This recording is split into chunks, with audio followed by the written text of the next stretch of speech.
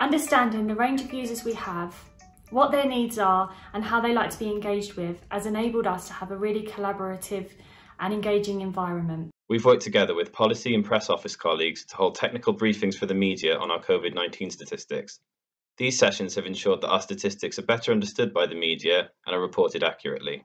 Our long-standing user forum, the Consultative Committee for Construction Industry Statistics, has enabled us to build up long-lasting and really robust relationships with our users. One of our most recent successes engaging with users was when I hosted a Twitter question and answer session. This really helped us to promote our statistics, engage our users, and to reach out to a wider audience.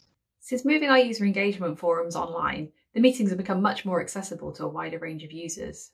We've seen more people joining the meetings and contributing to the discussion. This means our statistics can now be shaped by a much wider range of user views.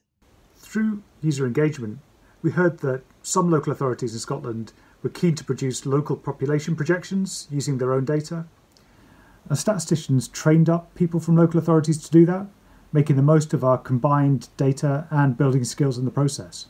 Engaging with our end users and producers of statistics during the pandemic has allowed us to create a product that caters for different audiences. Continuously gathering and acting on users' feedback has increased performance substantially.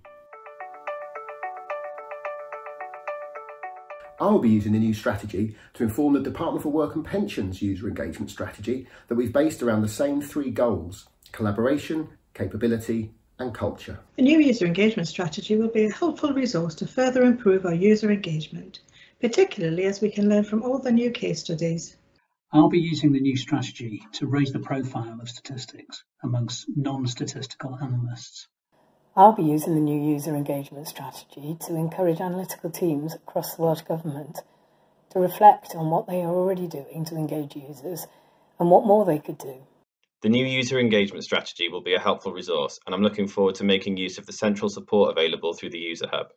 I'm excited this new strategy is raising the profile of user engagement, as I believe users should be at the centre of statistical production. The GSS strategy is flexible and suitable to a wide range of statistical producers. The new user engagement strategy will give statistics producers confidence and support in engaging with users.